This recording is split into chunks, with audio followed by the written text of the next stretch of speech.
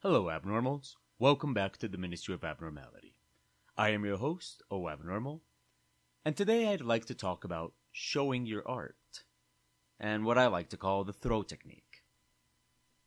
Now, showing your art is something that every single artist has to deal with, and it's not easy. It's not just about visual artists. It's not just about those of us that are illustrators and stuff like that. Every single form of art has this element to it, has this component of having to show to people what you made. If you're a musician, you have to face the fact that eventually somebody has to listen to you sing or play or whatever. If you're an illustrator, you have to deal with the fact that you have to show your art to people. If you are a writer, you have to deal with the fact that eventually somebody has to read what you wrote. It's part of what we do. And it's an inescapable fact, is what I would call it. Now, you'll get a lot of artists that are going to say stuff like, well, I just draw for myself. I don't have to show it to anybody. And that's not necessarily untrue, right? Like, yeah, you can actually make art just for yourself and not want to show it to anybody and just, it's for your own amusement or for your own benefit. But the truth of the matter is that if you want to be a professional, you gotta show it. You gotta eventually show your art to the world. And it's not easy.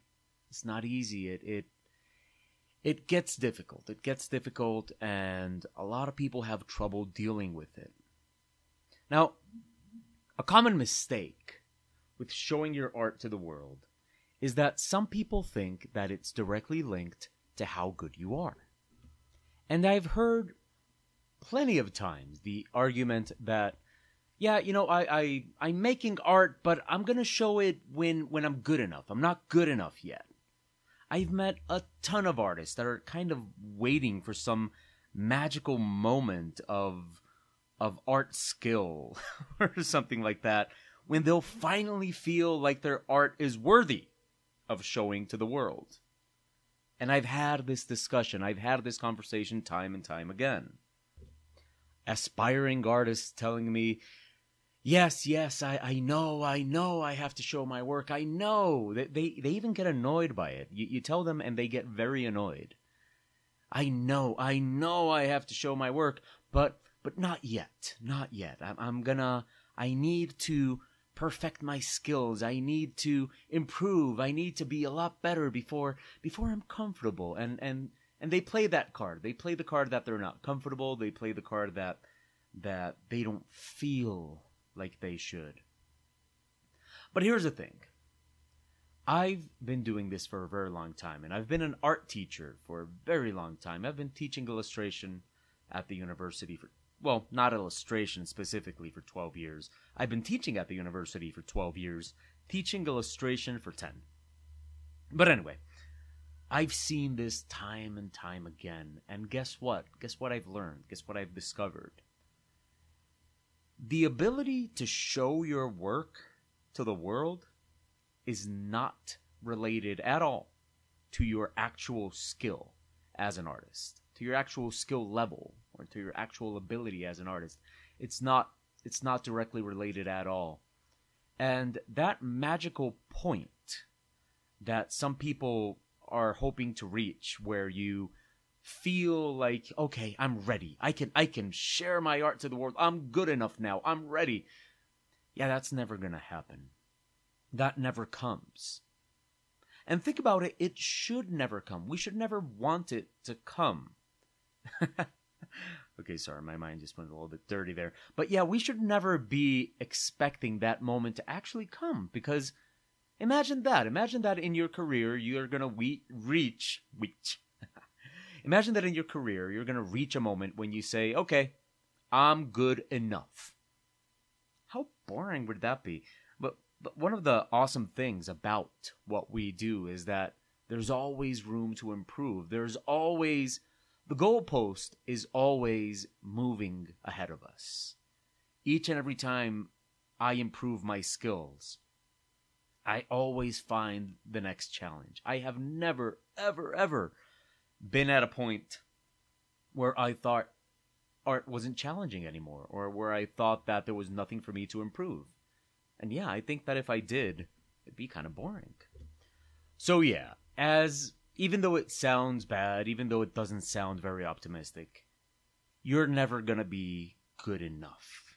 You should never feel good enough. You should always feel like there's room for improvement. It's just part of what we do. And it's part of the fun. So if you're never going to feel good enough, then what are you waiting for? You're never going to be at a skill level that is going to make you post your art comfortably. And I've seen it happen. I've seen it happen time and time again. Artists that are amazing. Artists that are just... their skill level is incredible, but they're not able to post their art. On the other hand, I've met artists that are just absolutely unskilled, no good, horrible, horrible, horrible artists that have absolutely no problem posting their art. So I think it's pretty safe to say that, in my experience and for what I've seen, the ability of showing your art to the world is not directly related to how skilled you are. It's something else. I'm not saying it's not complicated. I'm not saying that it doesn't involve a bunch of other issues and mental issues and stuff like that, but it's not related to how good you are as an artist. Showing your work is not about that. Or being unable to show your work is not about that. But okay, so if being able to show your work is not going to get easier the better you get at your work, and if there's people out there that have absolutely no problem showing their work, no matter how unskilled they are. Okay, so it's not related. So, okay, how did I overcome it? Well, the way I overcame my anxiety or my problems or my issues with showing my work was I started a webcomic. Now, this is not the advice I'm giving you all. I'm not telling you all to start a webcomic. Although, if you want to start a webcomic, hey, that's awesome. But anyway, in 2004, I started a webcomic. And when I started the webcomic, I gave myself a schedule. Now, lucky for me, the way I was raised to believe that one of the worst things a person can do is be late. That's one of the worst things a person can do. Be late. And that's the way my father has always been incredibly strict with being on time. We were the kind of people that whenever we got invited to a party or something like that, we were always there first. Like, we were always the ones sitting at the table while nobody else was there. We were always the first people in the theater, and that's the way it's been my whole life. My parents hammered into me that they would rather have me at school early before anybody else got to the school than be there late. And it happened all throughout my childhood when I would go to school. Most of the time, I was the first kid to arrive at the school. And I was brought up to think that was better. That was better than being late. It's just the way I was brought up. And there's arguments to be had there, about a balance and all that kind of stuff. But anyway, in my mind, it is hammered in, and it's not going out, that I would rather be many, many, many things other than late.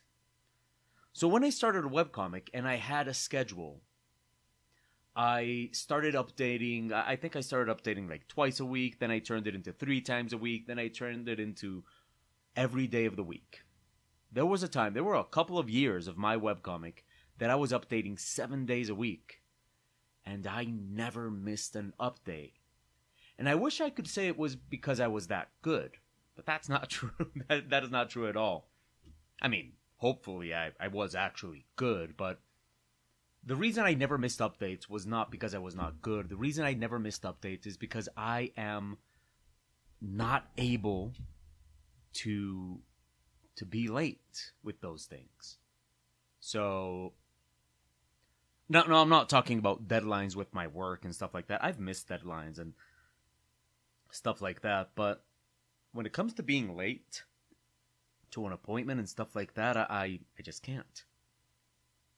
So, making the webcomic, it eventually came to a point where it was, okay, either I upload anything, anything at all, or I miss an update. And in my mind, it was way more bearable to upload just garbage than to miss an update.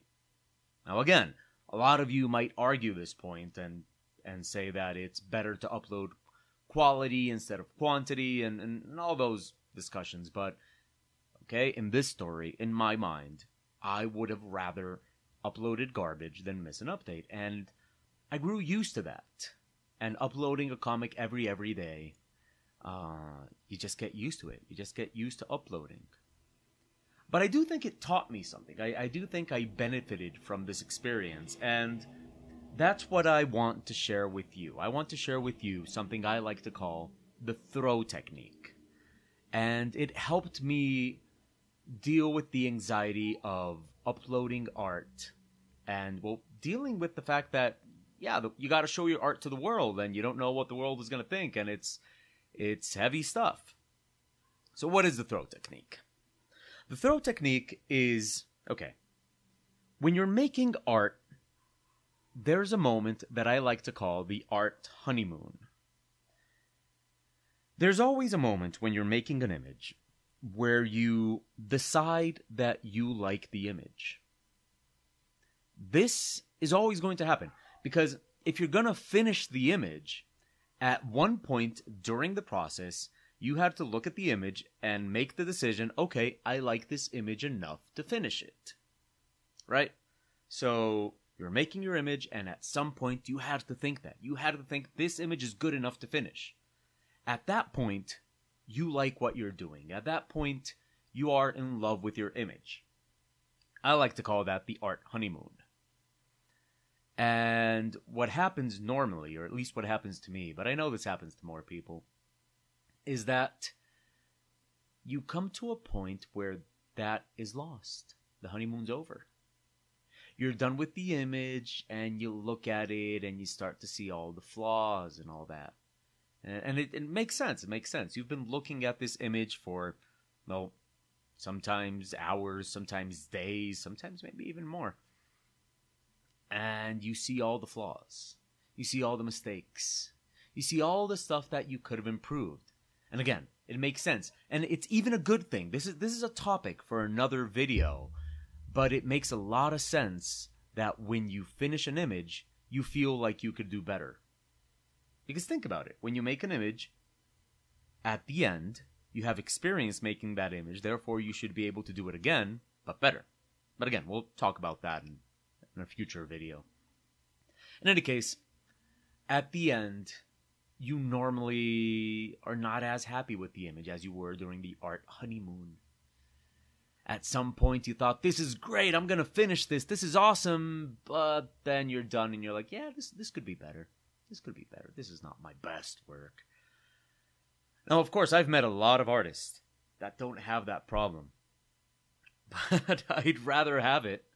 I'd rather have it. Like, I'd rather be a person that's questioning their own skill all the time than be a person that is just completely lacking in self-awareness. But that's not the topic we're talking about today. So anyway, you're going to come to this art honeymoon, and you're going to think that your art is good enough to finish. And by the time you're done, that honeymoon is going to be over. But here's what you do. You set yourself up to throw the image right away. Now, what do I mean by that? You see, the mistake most people make is that when they're done with art, they wait. They wait before posting. They wait before showing it. They wait before sharing it with the world. You finish your art, and then you look at it for a while. Or maybe you're done late, and so, yeah, okay, I'm done, save, go to sleep. Next day, maybe a couple of days later, you open it again, you check it out, and you decide then if you want to upload it or not. But at that point, the honeymoon is over. At that point, you're already at that, at that moment when you've decided that you could do better, when you've decided that you could improve, when you decide that, yeah, it's not your best work, you can probably do better than that, there's this and that, and by then it's too late. And posting your work is going to take tremendous willpower. It's going to take you practically forcing yourself to post your work. And, well, that's no good. A lot of times we just end up not posting it. We just end up saying, yeah, nah, not good enough, maybe next time. But what you should do is, when you reach the art honeymoon, and you say, okay, this is good, I'm going to finish this, and I'm going to show it. Okay, set yourself up to just throw the image. So what you do is, when the image is done, when the image is complete, before anything else, you throw it. You save, you export the image, don't close it, don't go to bed, don't go do something else. No. As soon as you're done, the first thing you do, throw it. Throw it away. Fire and forget. As soon as you're done, that's the first thing you do. You throw it. Post it wherever you're going to post it. Post it on, I don't know, Facebook, DeviantArt, ArtStation, Instagram, wherever you're going to post it. Just throw it. And then go do something else. This is very important. Don't throw it and sit there and watch it. Think about it as if you were throwing, I don't know, anything. A rock, a ball, a baby. You throw it, and after it leaves your hand, it's out of your control. You can't throw something and after that have any influence on where it's going to land. Once it leaves your hand, it's out of your control. It makes no difference. It makes no difference at all. You throw it. Once it leaves your hand, where it goes, well, it just, okay, yeah, you threw it. That's it. So do the same thing. When you finish an image, you throw it and you leave. A lot of times I'll just finish an image, post it, and, I don't know, go to the store, buy something to eat, go do something else, play a video game, play with my cats, go run some errands, whatever. There's a bunch of stuff that we have to do in life. Just don't throw it and stay there like thinking about it or anything like that. Just throw it and forget about it for a while. I mean, of course, not forever. For a while. Just forget about it for a little bit. And I know it sounds incredibly simple. I know it sounds incredibly stupid, but trust me, I've done this. I've done it with my students. It works. You just throw it and forget about it, but you gotta throw it right away. That's very important. Don't give yourself time to question it. Don't give yourself time to think about it. Don't give yourself time to not like the image. Once you reach the honeymoon, once you've made the decision that this is an image that you're going to finish, as soon as you're done, throw it. Now, I wish I could tell you that I don't have any problems anymore posting my work, because that's just not true. Like any other person, of course, I have problems posting my work, and for every image that I show, and the truth of the matter is that there's a bunch of images that I never showed anybody. And right now, the image that you're seeing in speed painting, right about when I was doing the sketch of the face, I reached that honeymoon phase where I said, I like this. I like where this is going. Let's do this. But I gotta tell you, when I was done with this image, I hated it. And I'm looking at it right now. I'm looking at it right now as I record this, and I do not like it. Now, this is not for anybody to tell me that you do like it or that it is good or anything like that. No, this happens to us all. This happens to all of us. We don't like our own work. We see what we did and we go, no.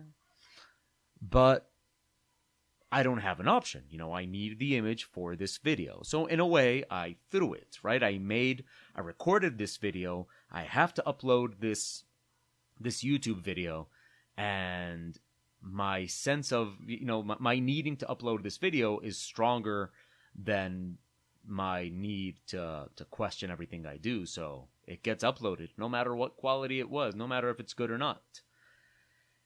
And so I'm inviting you to do the same. The next time you're drawing an image and you reach that point where you say, it's good enough, throw it.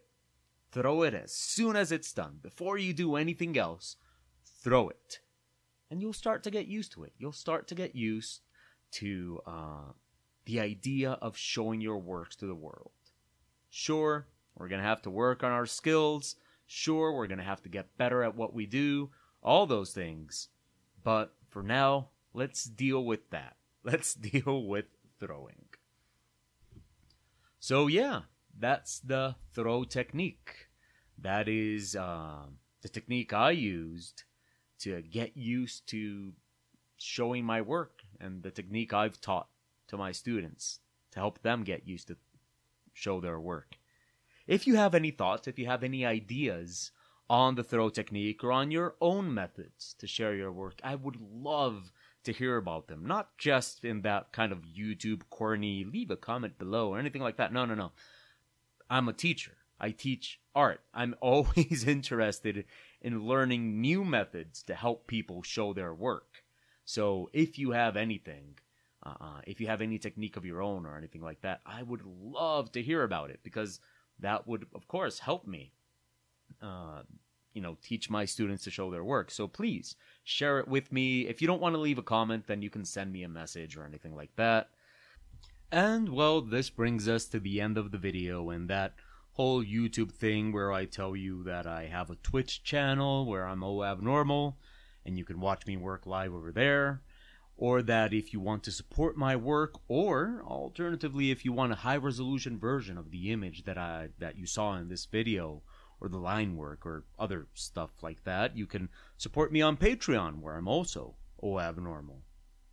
You can like the video, you can subscribe, that kind of stuff. Greatly appreciated, all that I'm supposed to say at the end of the video. But more importantly, please continue making art, and don't forget to be naughty. Goodbye.